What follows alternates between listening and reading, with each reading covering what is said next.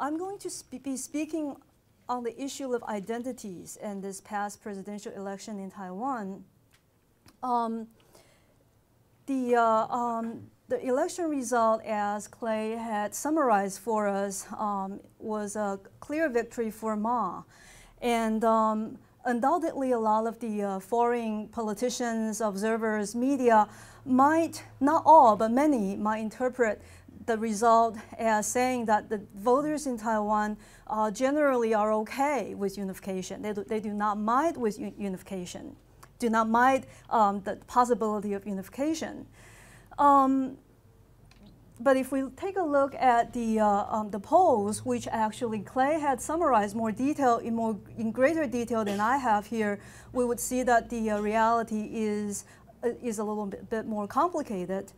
So the one poll that I cited here would indicate pretty similarly to what Clay's earlier presentation describes, that the vast majority in Taiwan actually supports the maintenance of the status quo. Now, how does one define the status quo is another question, but poll after poll on this issue has affirmed to us the message that that is the majority view. And in contrast to what some of the foreign media and observers might interpret, might draw the conclusion from this election, the option of unification is actually quite unpopular in Taiwan. I think Clay's earlier poll, the number is a little bit bigger, but similar. I mean, around 10%, including unification now or unification later. And then there is a minority of people who supports either independence now or independence later. So anyway, this would suggest that the issue of unification versus independence, or we might say the issue of national identity, did not dictate the outcome of this election. Some of my fellow distinguished panelists will probably talk about what factors then did shape this outcome, and I'm not going to get into that. Instead, I'm going to address the question of the question of the role of national identity in this election, if at all. How does it factor into this election, and what does it mean for the young democracy of Taiwan? And the first observation, I mean, in the interest of time, I'll only make a few observations. The first one I will say that I'll mention is that the issue of national identities are clearly marginalized in this particular election. Both parties, both campaigns, and I have to qualify what I'm saying here by adding that obviously I'm, for the interest of time, I'm bracketing James Soon's campaign and just focusing on the two major parties here. And I will say that I think both Ma and Tsai avoided campaigning on strong national or ethnic identity in this particular campaign and in this particular election, and I think that is a conscious choice on their part. This reflects a strategic shift for both parties, and I'll describe the shift in terms of a shift from ethnic solidarity to pragmatism. So both parties have chosen to silence their past discourses on either celebrating a Chinese identity or a Taiwanese identity as the core or the content defining the identity of the people on Taiwan. Instead, what we've seen, and I think Clay commented on that more elegantly and interestingly than I can here, but the point here I'm making is that I think both Ma and Tsai competed on offering a pragmatic solution to the tensions that are experienced by everyone in Taiwan, or almost everyone in Taiwan, and that is the tension of wanting to have some sort of sovereignty, as well as wanting to maintain and expand the possibility of economic opportunities on the mainland. And both campaigns promised that they can deliver that. Both campaigns promised that, in fact, if you elect me, I'll give that to you. Their formula is quite different. The election outcome would suggest that Ma's campaign was probably more convincing, but that's an issue that I won't get into here. What's important for our consideration on the issue of nationalism is the shift from the emphasis on cultural legacy or ethnic identity as the main issue for national identity. There's a shift away from that and toward an emphasis on pragmatism. This observation, I will argue, sort of pushes us to broaden our perspective away from the election. I know this is an election-centered discussion, and most people are interested in analyzing this election.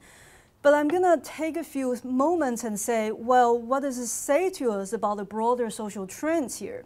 And I believe that what I have just described reflects a couple of social trends that have been developing in Taiwan in the past couple of decades. And I will just identify three in the interest of time. First of all, I will, I guess, speaking of time, try to go faster here.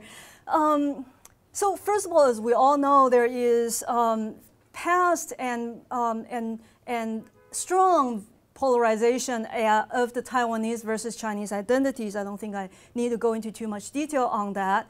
But after you know, about 2 decades of over-politicization and over-mobilization of those issues, I think there are two more current, if less visible, trends that are developing in Taiwan. And one of them is that there is actually, I think, a trend toward the convergence of what's often described or referred to as the Taiwanese subjectivity, Taiwan 主体性, right?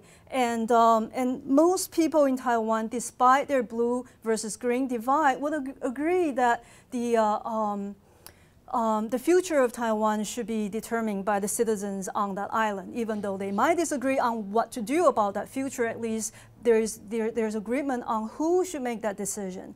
There's agreement on the appropriate procedures for making that decision, and that is some sort of democratic consensus, either through elections or through some sort of referendum. There's disagreement on which one, but at least there's consensus on the democratic procedure as the appropriate procedure for that.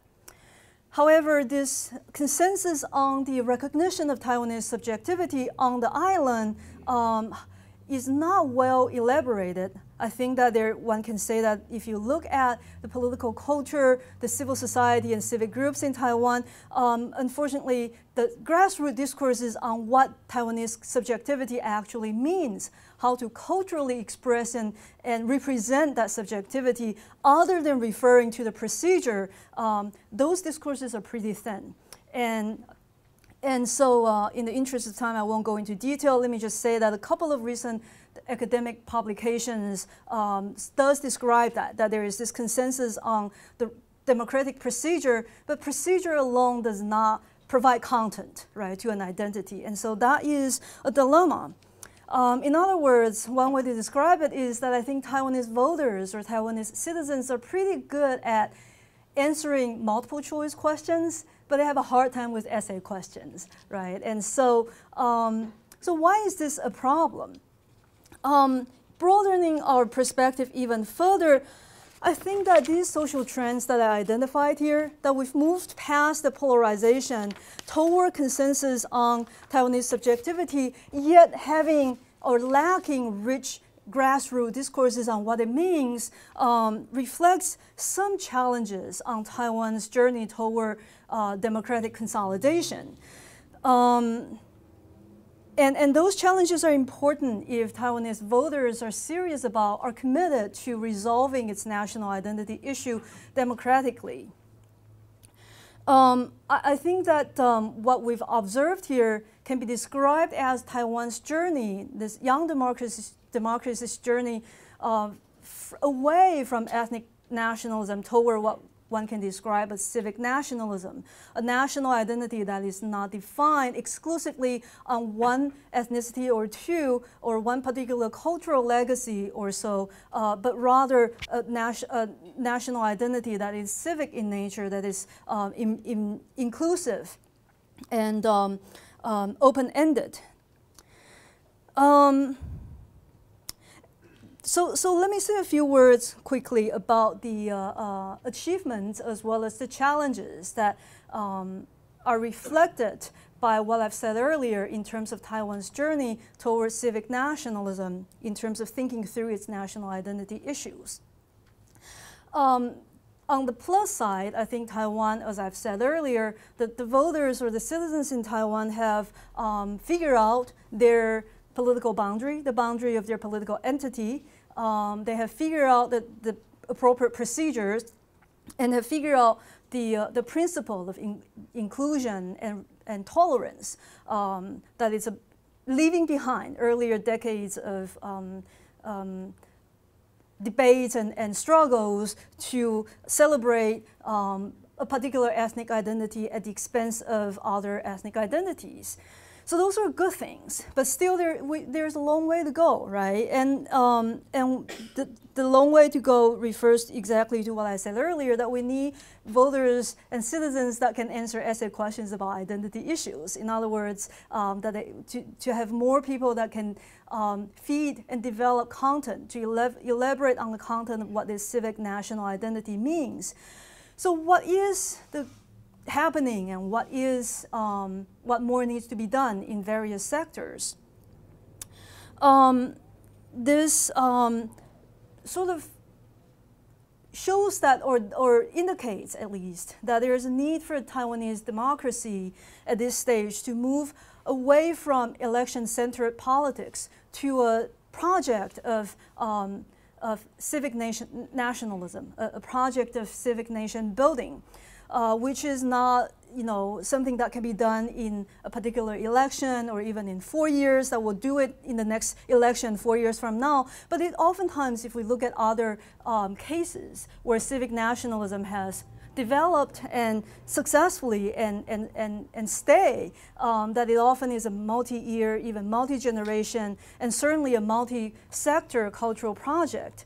So in the state sector, what we've seen is that past discourses sustained by hegemonic cultural elites have lost coherence. This argument that Taiwan is the legitimate carrier of Chinese culture, that discourse has lost coherence, but the state or the cultural elites have not really come up with another coherent discourse to replace that. The social movements, or the opposition, more commonly known, are at the moment sort of torn between their past legacy of ethnic solidarity versus the sort of move toward this embracement of civic solidarity. In the past, the opposition has often been criticized for being holocentric or 扶老沙文主义, right? And so, so there's that struggle between these two trends. In terms of the civil society sector, we are yet to see that the civic groups in Taiwan to develop truly bipartisan or nonpartisan discussions and cultural expressions of what Taiwanese subjectivity really is. And so, these are things that are sort of up in the air. There is a lot of vitality, but a lot more needs to happen. And so that sort of is what the current status is. So in this slide, I will just make a few comments before my time runs out. In this context, I will say that despite her defeat, I think Tsai's proposal of Taiwan consensus can be seen as a step in the right direction. She argues that the consensus about Taiwan's identity and Taiwan's political future should be based on majority opinion through bipartisan open dialogues. And this is an important principle because what she's not doing, well, she's not saying that I can represent all of Taiwan.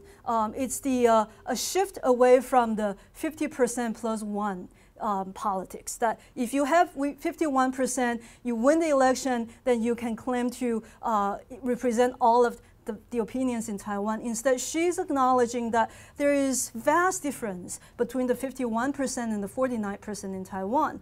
And that gap is hardly breachable through election alone, that even whoever wins the position, the state leaders need to engage in bipartisan dialogue. Whether she's sincere or not, people question that, but at least as a campaign strategy, as a position, I think it's a step in the right direction. It is, of course, criticized by various actors, political actors, as ill-defined, that it's, empty, it doesn't have a lot of content to it.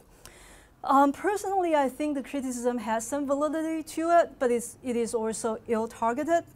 It has some validity to it because it is true that Tsai Ing-wen has not specified the forums or the mechanisms through which such bipartisan dialogues can actually proceed, and more importantly, that such bipartisan dialogues will continue to be bipartisan, that it won't quickly collapse back into a partisan discourse or monologue.